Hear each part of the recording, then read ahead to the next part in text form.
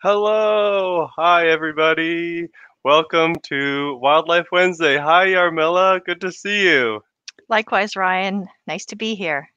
We are, in fact, live at this moment. So if you're seeing us on the screen and you have access to the chat, we would love to hear from you. We'd love to hear where you're watching us from. Let us know where you are at this particular moment in time on this May edition of Wildlife Wednesday.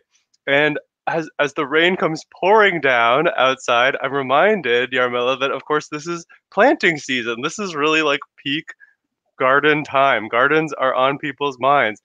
What have you got going on in your garden right now? Oh, I have lots going on. I have a very shady sort of woodland garden, and I'm seeing all the spring ephemerals coming up. And actually, many of them have already finished flowering, like bloodroot. But my wild geraniums are just beautiful right now. Yeah. Oh, yes, mine are blooming too, that bright pink. I love it. And on my balcony garden, I've got my yellow pimpernels are blooming, and I've even started to see some little green metallic sweat bees coming up and visiting me on Oh, my balcony. So it's a very, oh, very exciting time of year. And of course, um, as a botanist, it is what I'm trying to tell all of everyone while we're thinking about gardening, while on our minds, is a wonderful thing that you can do at this time of year is think about native species to plant in your gardens wherever you are. It's really a wonderful thing that you can do to take any space, whether that's a balcony, a backyard, a rooftop, a boulevard, and you can transform that into a habitat for wildlife. And all you have to do is plant native plants, which are also beautiful and true. amazing species.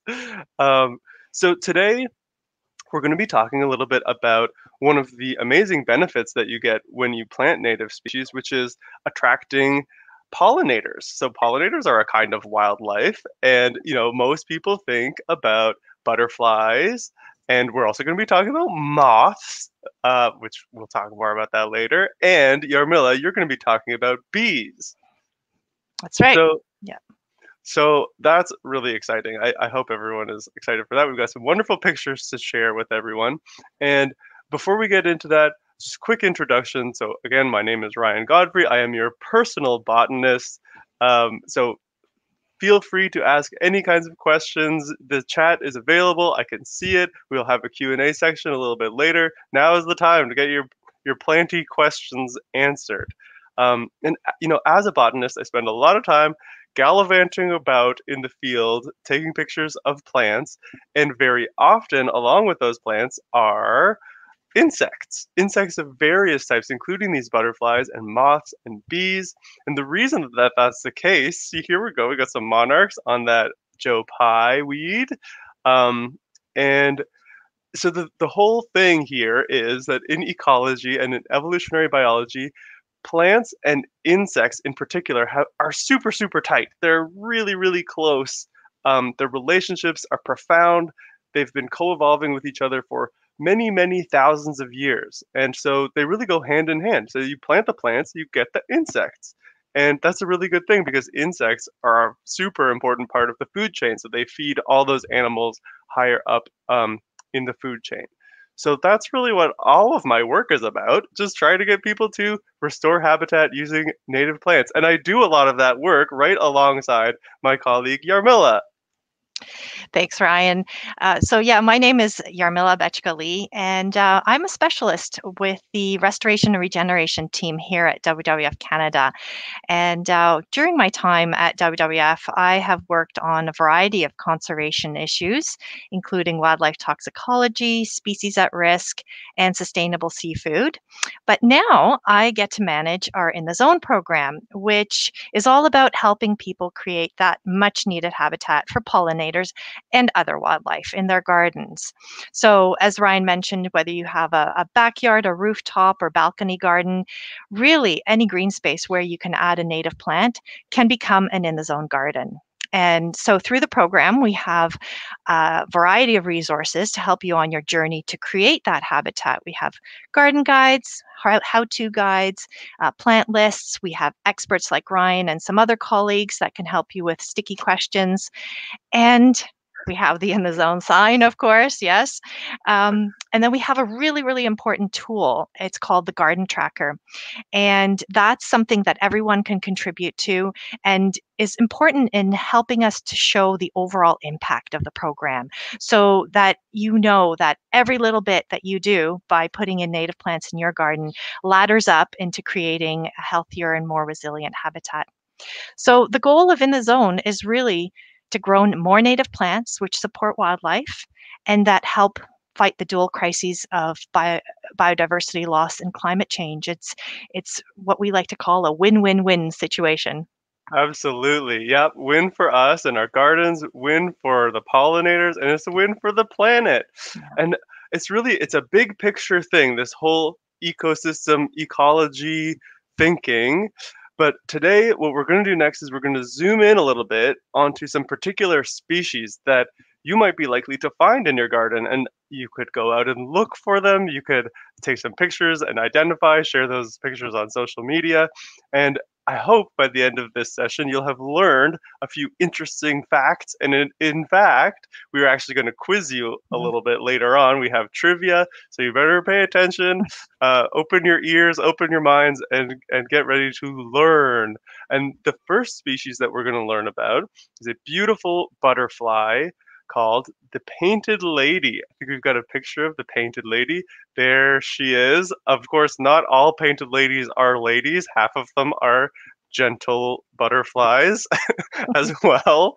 And here they are on their very favorite plant, which are thistles.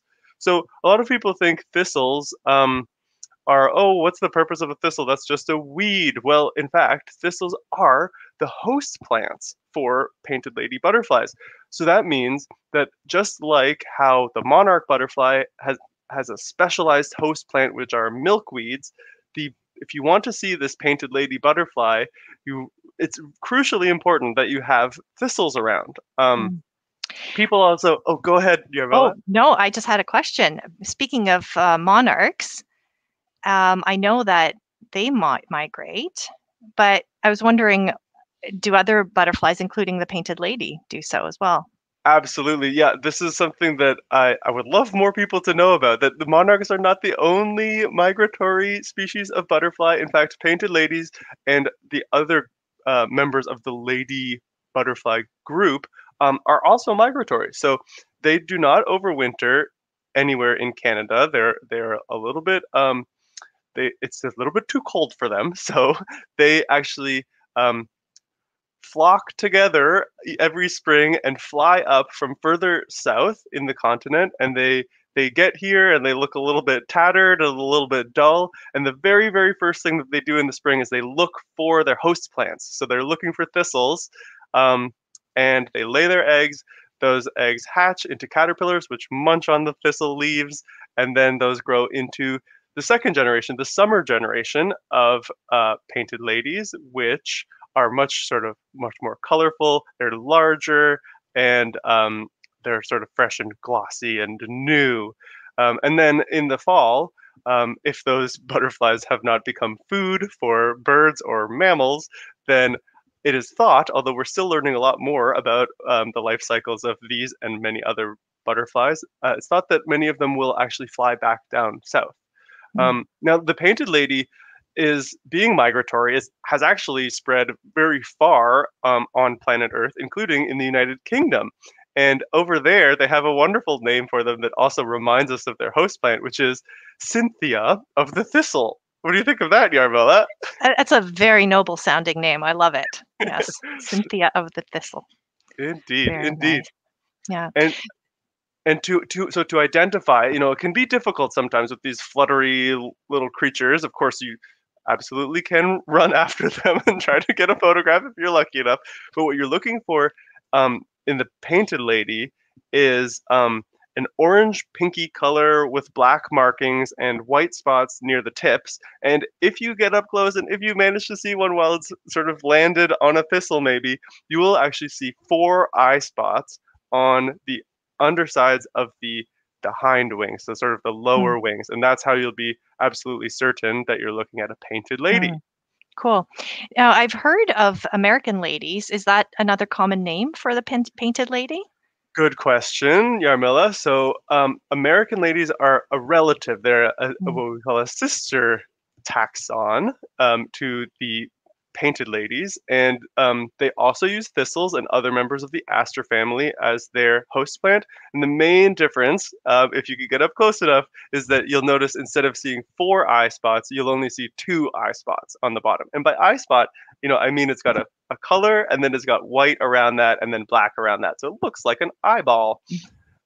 So that's all about those ladies. But I want to tell you a little bit more about some other beautiful butterflies. So one that I see quite frequently, and they should be arriving around this time, are the red admirals. I think we've got a nice picture of red admirals there on a beautiful aster. Um, and red admirals, their host plant, a different type of plant altogether, is a stinging nettle.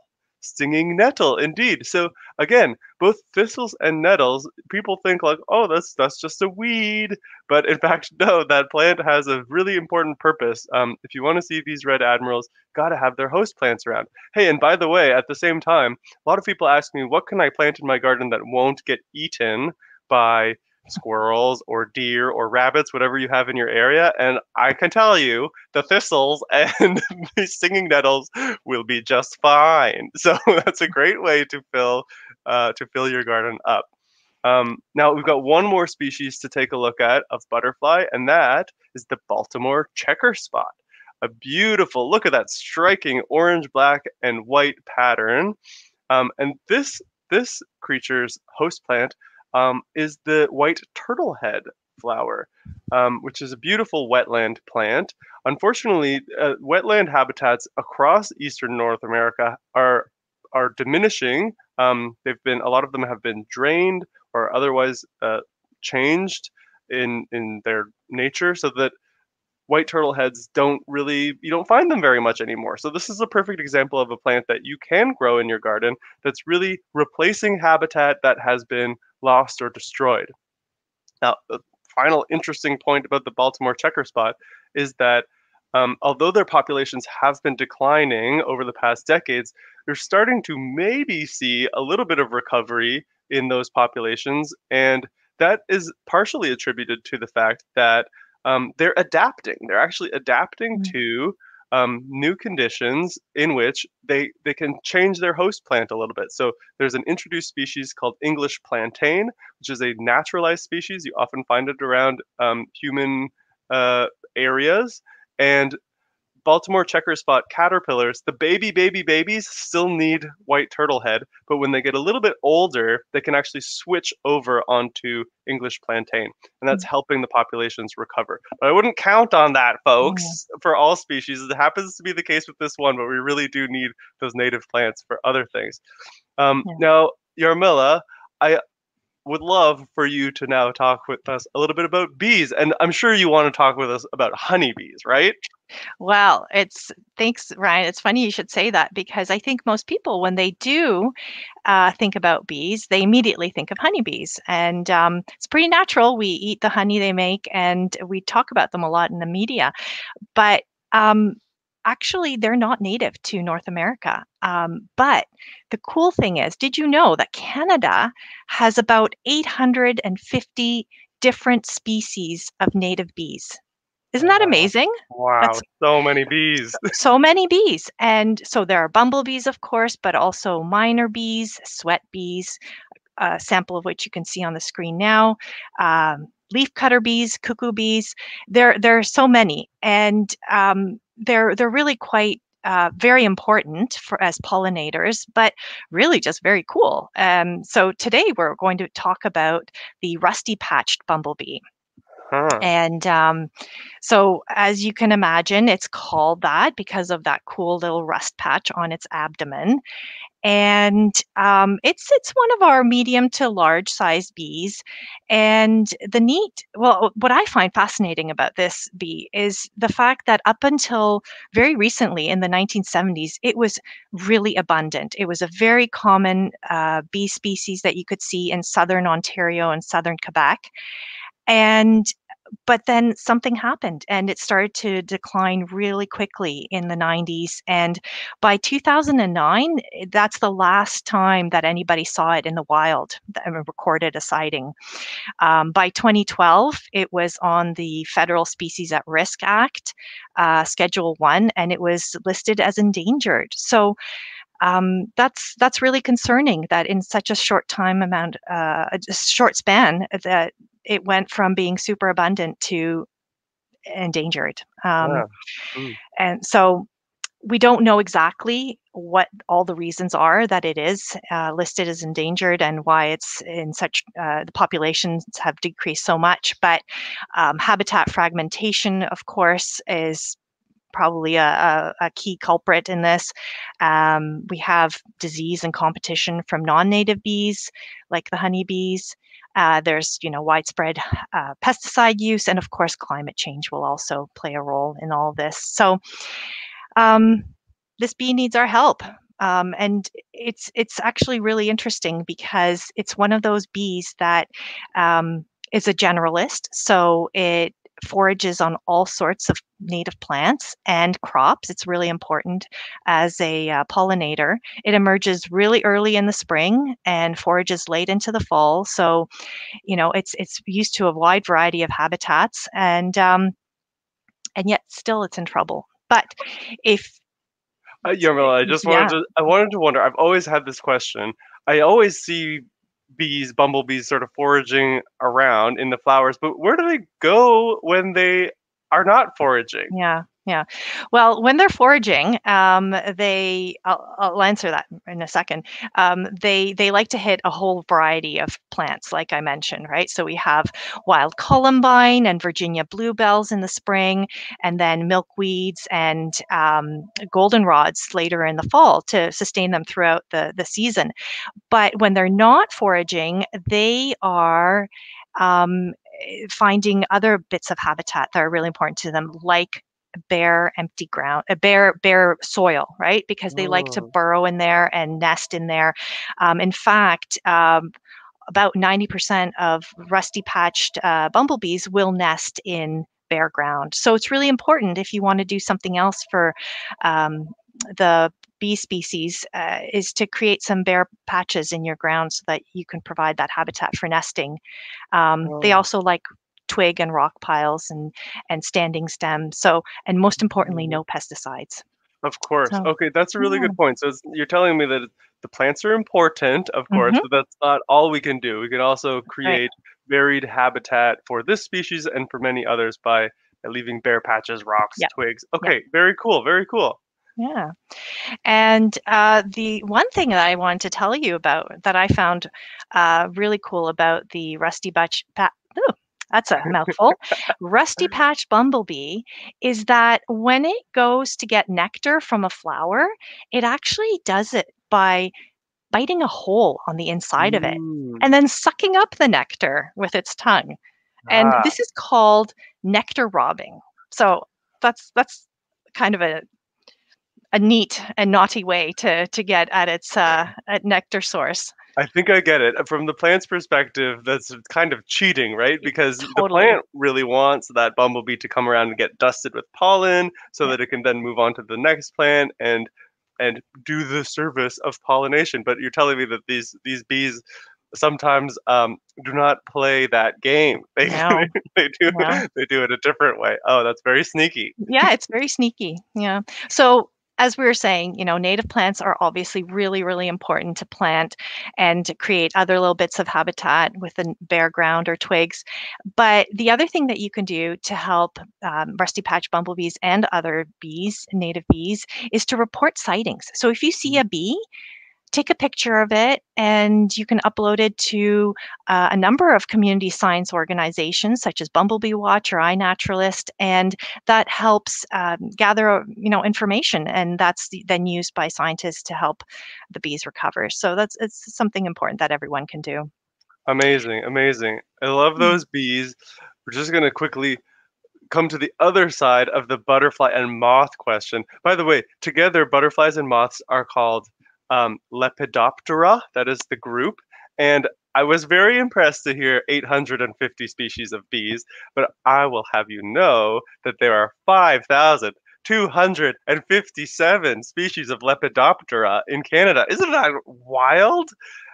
And for every one butterfly species, there's actually 9 more species of moths. So it really, I mean, if you care about these pollinators, you should really be focusing a little bit on moths at least. Now, I can understand why a lot of people maybe have not paid so much attention to all of these species of moths. And the reason is many of them are very, very, very tiny. They're called micro moths. So they're Mm, under 1 centimeter large. So you may even just think that it's a seed or a blowing piece of mhm, leaf, but in fact, that is a creature of a living being called a micromoth.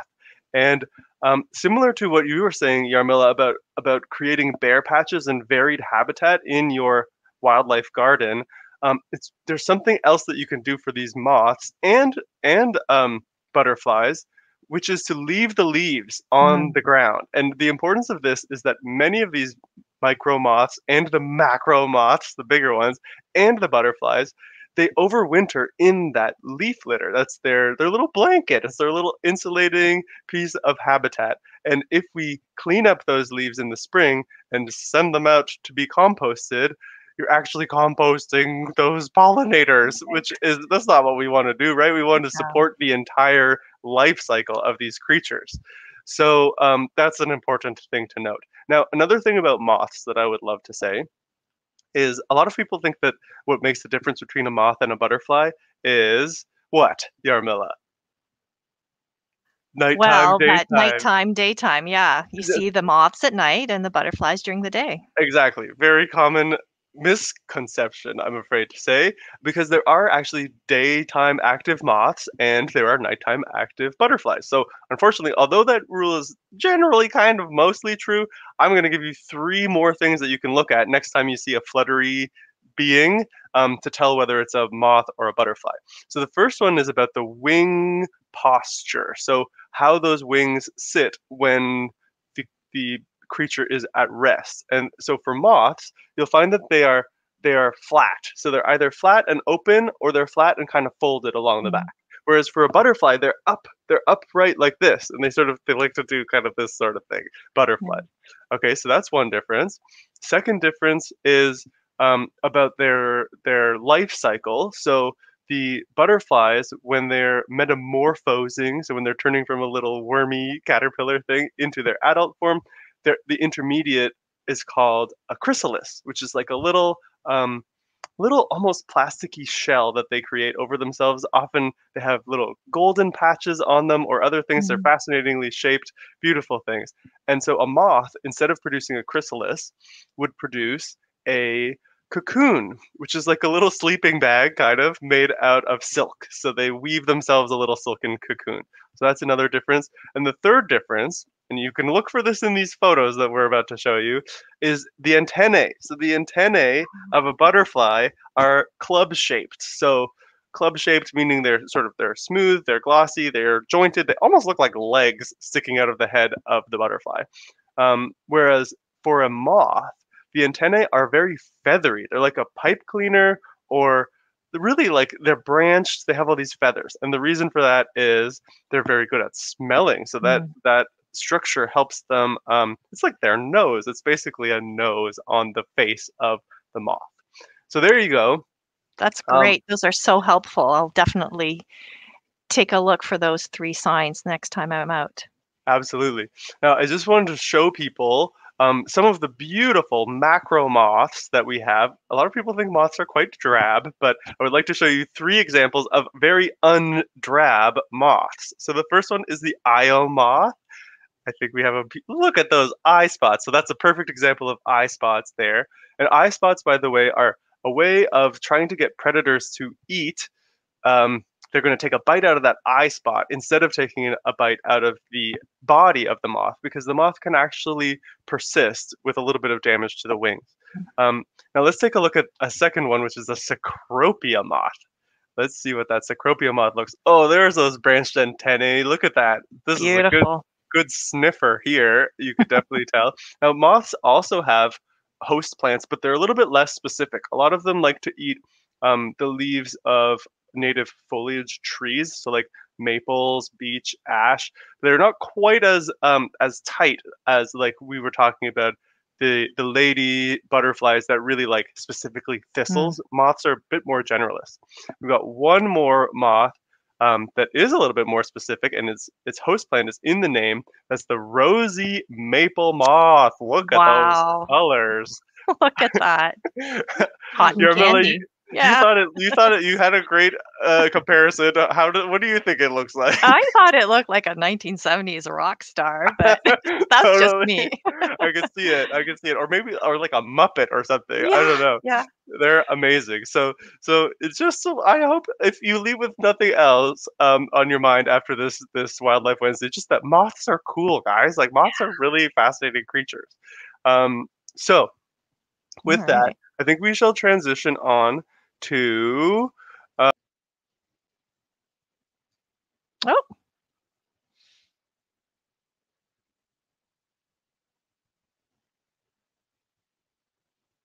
Hmm.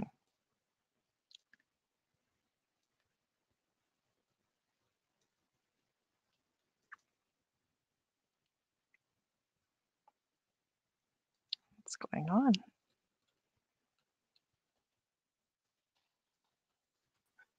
sorry There we go. a moment. I don't know what that was about. Sorry. Okay, we're back. Okay. I don't see the comments anymore, Yarmila. So, do you see any questions? I do. Yeah, sorry. Okay, well we got some love for moths for sure, and yeah, there was a quick question about which from a late joiner. They wanted to confirm the thistle that painted ladies are attracted to. So if you Okay, could. yeah, good question. Because there's a lot of non-native Mm, thistles around, and they will use those non-native thistles. So you could still, they do have a use, but I don't know that I would go out and plant those non-native thistles. But mm, what we do have are there are field thistles, there are swamp thistles, there are pasture thistles, there are pitcher's thistles, which are actually a species at risk thistle, believe it or not. So cool. And then if you live out west, I would love for you to grow an edible thistle. There's actually a mm. thistle by the name Cirsium eduli, which is edible. Isn't that fascinating? I want to eat a thistle. Carefully, carefully. Carefully, carefully. Yes, maybe with a little bit of prep. Indeed, indeed. Yeah. Uh, okay. Well, did you see any other burning questions there? Not right now, no, but if you have any questions, you can pop them into the comment section for sure. Absolutely. Okay, so with that, why don't we just transition over to trivia time? It's quiz time, folks. We Sounds want to great. know how well you were paying attention during this whole episode. So let's get started with that trivia. Here's the first question. What proportion of the 5,257 lepidopteran species in Canada are moths? So you could say this as I mentioned it earlier. I mentioned that for every one butterfly species, there are how many moths? So it's a ratio of one to what? You could also express this as a percentage if you feel Hmm. like doing some quick math. Yeah. um, I wonder, are we Yeah, getting any? this is a good one because the answer might surprise a lot of people, I think. Yeah, yeah. Might not be what people are thinking. It's a little bit of a Well, tricky one, yeah. but I don't know. Anybody? Any takers? Any takers? Okay, well, why don't we just show the answer? The Yeah. correct answer was 90%. So Mm. it's a ratio of 1 to 9. So for every one species of butterflies, you have to learn 9 species of moths if you want to learn all 5,257. And I challenge you to do that. There we go. Yeah, what? It's pretty close, Catherine. Pretty close. Yeah. Not too bad. Okay, there you go. Kothar got it. There. Yeah. All right. All Yarmila, right. you got the next question. Yeah, yeah. So this is a little bit of a warm-up question. See how closely you were listening. So the rusty-patched bumblebee was added to the Federal Species at Risk Act, Schedule 1, in 2012. What was its designation? So what sort of risk was it assessed at? What Mm-hmm. what was the level? Yeah. Yeah. So there's yeah.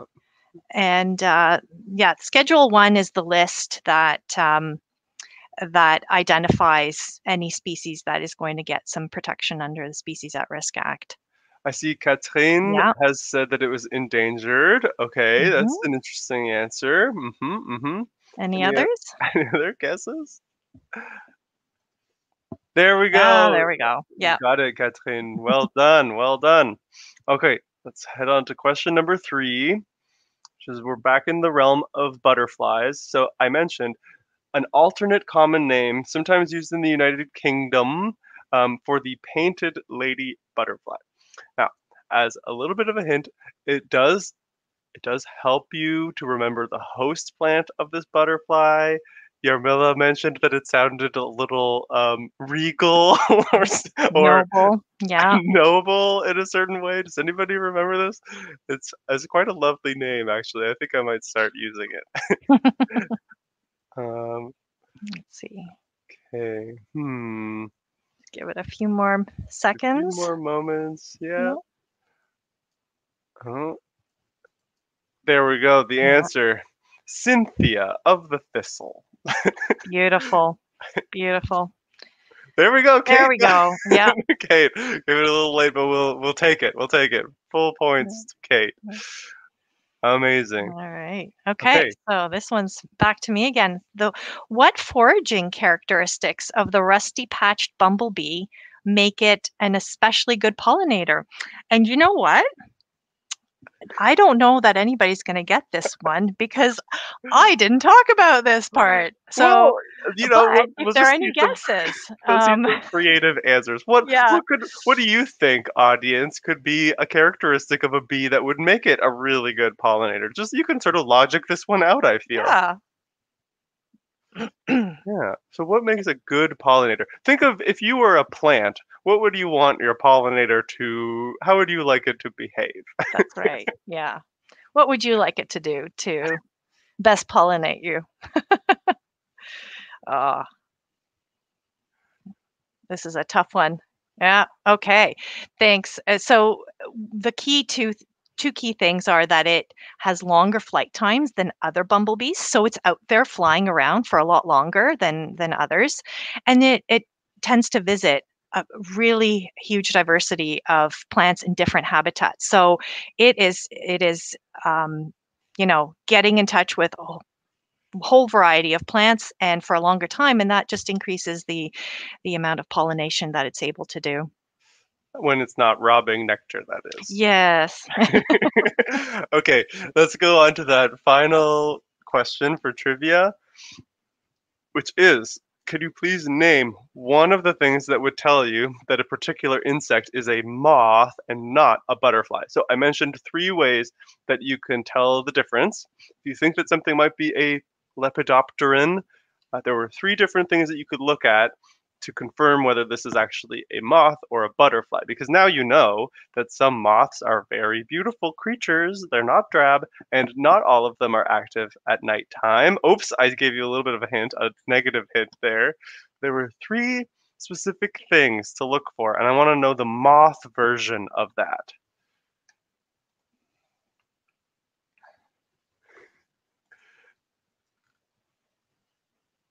Ah, Jojo says, look at the wings, look at the antenna. Okay, good, good. Yep. There was one other thing. It was about the life cycle.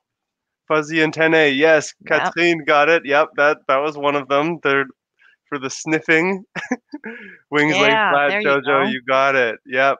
Okay, let's see it. So resting, flat resting wings, the cocoon, that silken sleeping bag, and the feathery antennae. That's how you can tell if you're looking at a moth. Amazing. Okay, so Mhm. I think with that, our clever audience has made it all the way through trivia. I think with that, we will wrap things up for this particular Wildlife Wednesday. So I'd like to thank everybody. Oh, Michelle comes in at the end. Cocoon versus chrysalis. You get it. You got your marks there. No problem, Michelle. Um, so thanks to everybody for tuning in to this May edition of Wildlife Wednesday. Of course, we do this every month, and the last Wednesday of the month, and so Next, the June edition is a mystery Mm, topic. So that's going to be really exciting to tune in for. Absolutely. Yarmila, would you like yeah. to say anything else in closing? I would, thank you. I spoke a lot about the In the Zone program at the beginning of this episode, so I just wanted to give people a little bit more information about where they can go. It's Our website is inthezonegardens.ca, and we have lots of information there about where you can find native plants, so local native plant growers. And we also, during the spring growing season, while garden centers are open at Loblaw, certain Loblaw centers are carrying native plants. So do check those out. There's a list there and a map that you can find just for May and June. But we also have the list of the other native plant growers that do carry native plants all year round. Mm, Wonderful. yeah. That's great. So nice that people can take a positive action, transform their landscape, and help fight the dual crisis of biodiversity loss and climate change together. So, with that, we will conclude this episode of Wildlife Wednesday, and we'll see you on the next one. Bye Thank bye, you. everyone. Bye.